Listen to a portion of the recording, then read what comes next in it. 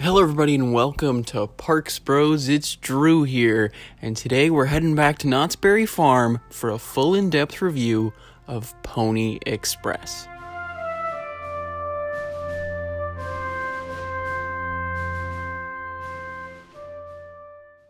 Pony Express is a Zamperla motor coaster that opened at the park in 2008, actually exactly 12 years ago from when I'm recording this audio. Now this coaster acts as a supporting family coaster in the park and potentially as a first launch coaster for a lot of people, and is definitely not the tallest, fastest, or most intense ride in the park. But this ride doesn't feature any inversions, and at best just has some subtle ups and downs and some nice turning sections. But besides that, the only standout part of this ride is really its launch. But before going into more detail about this ride, let's talk about how to get there.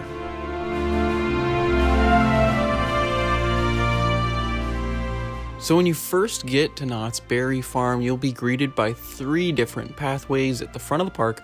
One to the right, which goes to Camp Snoopy, one down the middle underneath Silver Bullet's Cobra Roll, and one on the left that leads towards Ghost Town. Now for Pony Express, you're going to take specifically the left pathway through Ghost Town, walk through Main Street of this popular old destination, take a left at the livery stable, and pass on the left-hand side of the Town Hall before turning left at the Red Barn and then right at Mystery Lodge, and go straight past the entrance for Calico River Rapids, and you'll find yourself at Pony Express. Now, if you're having trouble seeing it, it is bright orange track with a brown support color. And of course, every time it launches, there will be this siren that goes off that is pretty distinct and easy to hear from certain parts of the park. But excluding Ghost Rider, this is the southernmost coaster in the park, and is really the only coaster in the section that it's in.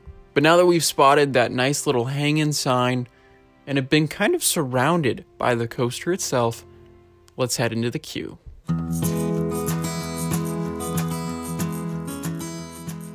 So the queue is actually quite ridiculously simplistic. You'll enter through this kind of crevice between a gated fence and the exit gift shop before turning right and then starting your way up this inclined ramp. But you'll end up making a couple U-turns back and forth while you're still heading upwards before just going straight for a very long time right next to the track itself. So you can get some awesome photos of the train passing by you, as well as the picture spot right next to you.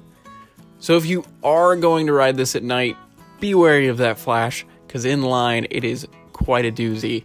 But another thing to be worried about, I would say, is there is not really any shade in this queue, besides in the station itself. And if this coaster is running on one train, or it's just a very busy day, be prepared for that. Now, getting up to the station, you'll go through a turnstile and be able to choose whatever row you'd like, from all the way in the front to all the way in the back. And unlike Accelerator, this is on a row-to-row basis, so you don't need to worry about having more than 2 people per gate. But do know there is a little more space up front for that front row, just for people to congregate. And sometimes looks may be a little deceiving with how long that wait is for the front. But besides that, you should be able to easily see it's only 2 or 3 rotations for each row, even on the busiest days. And before you know it, you're hopping on to take a ride on this mighty steed.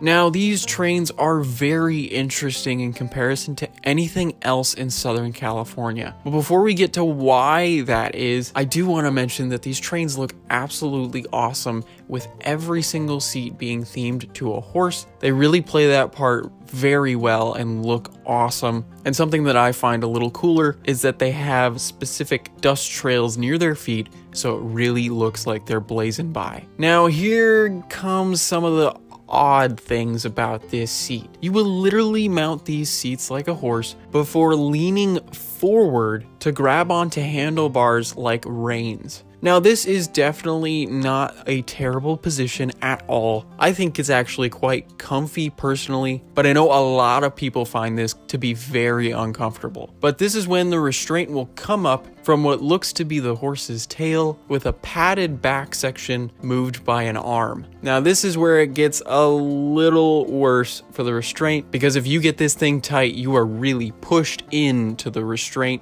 with your lungs, your chest, and even potentially your nether regions, and it can make for a little bit of an uncomfortable ride experience. But not only that comes up, there are 2 restraints that will move towards the back of your legs just to ensure your legs aren't moving around or you're doing anything you shouldn't be.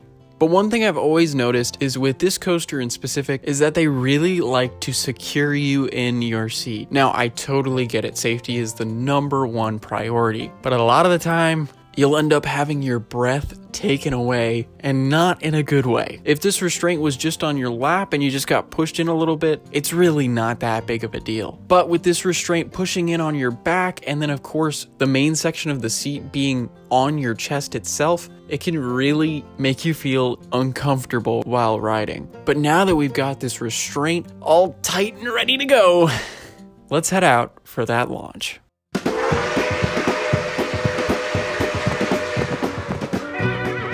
So as we get going on this wild ride, recreating the famous mail route across the Old West, you'll slowly roll out of the station and make a slight left turn before stopping fully and being able to attach to a catch car, which will soon vault you to high speeds. Now, what type of launch is this, you might be wondering?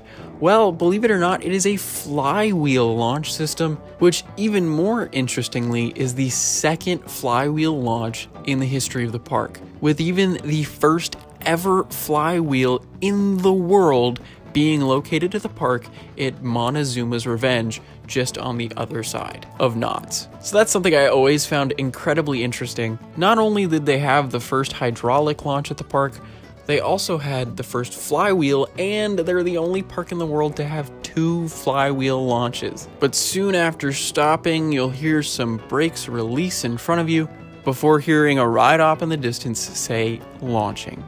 Immediately after, you'll hear a squeak, and then you'll be pushed towards a top speed of 38 miles an hour.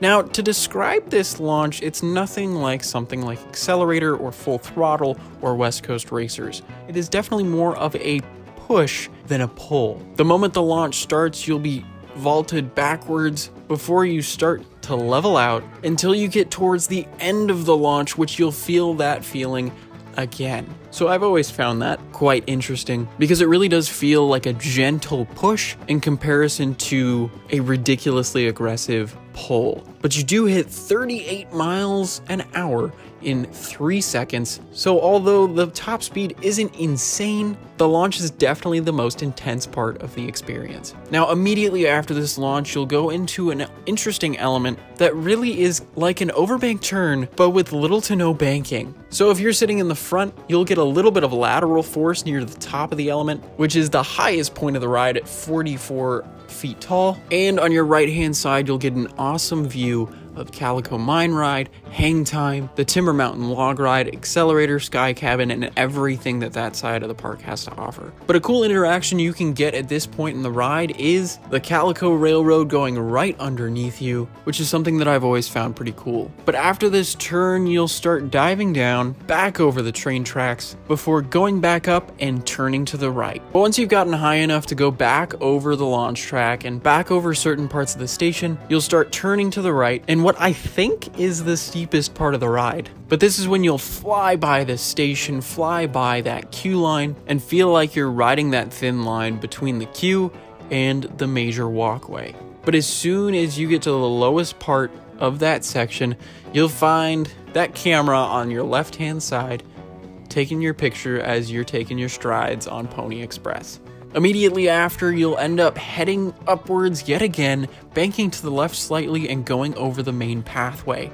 This, if you're looking for great pictures of this ride, is honestly one of the best spots because it goes right by that entrance sign. As it's cresting that hill though, it is going over parts of the Calico River Rapids, with again another really cool interaction that you don't get with any other ride. And of course, after you go up, you must come down yet again, banking to the right just a bit and coming as close to that other attraction as possible, which adds a really cool element to the ride, especially if those water blasts are going off at the right time. So don't be surprised if you get a tiny bit wet on Pony Express. Next up comes one of the most intense portions of the ride with just these quick, snappy turns, which will bank left and then bank right as you enter a really cool tunnel section.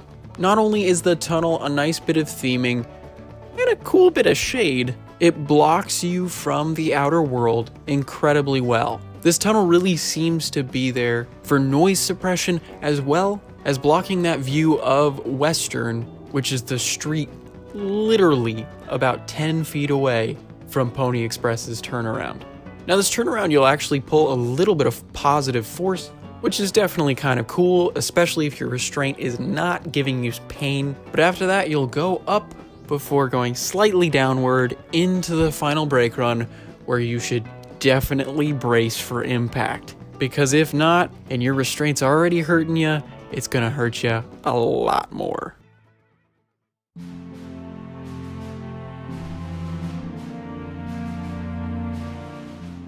Now that you've finished your exhilarating ride on Pony Express, make sure to grab your items from the bin on the left-hand side and head down that exit ramp before taking a left into the gift shop, where you can find some nice gifts and even a Pony Express t-shirt or two, and of course to see your on-ride photo. But I gotta say, while Pony Express is not nearly the best ride in the park, in my opinion, it's really not that bad. I know a lot of people hate it or just feel like it's kind of boring, but I look at it as the first launch coaster you should ride. Now, a major complaint that I always hear about the ride is that it's so short.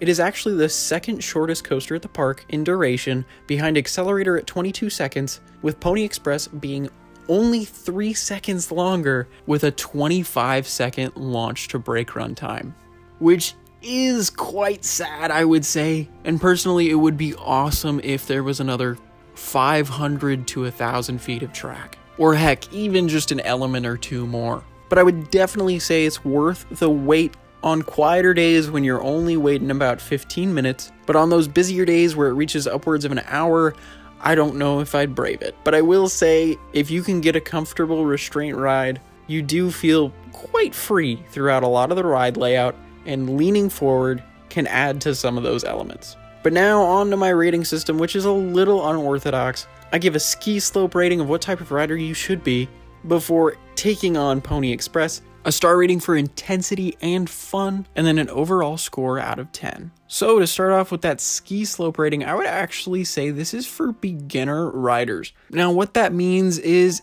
it could potentially be one of your first coasters ever, and I do recommend that it be your first launch coaster. And I think it's a real great introduction to that feeling of going from 0 to a higher speed quite quickly.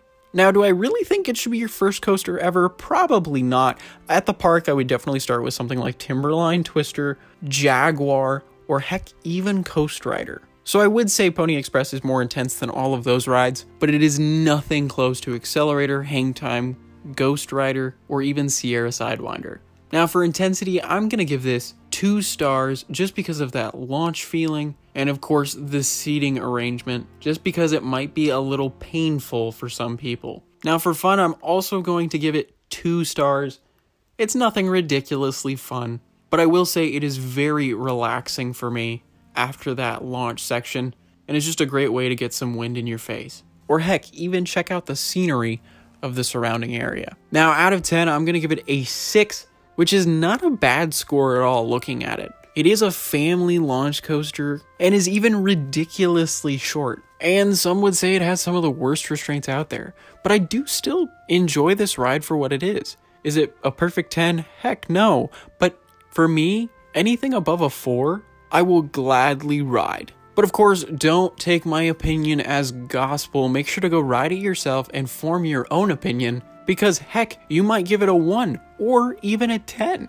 But make sure to let me know what you think of Pony Express down in the comments below. I'd really love to see all of your guys' thoughts. But But thank you so much for watching. Make sure to subscribe if you haven't. We're going to have more reviews, tier lists, rankings, and a heck of a lot more content coming up very soon.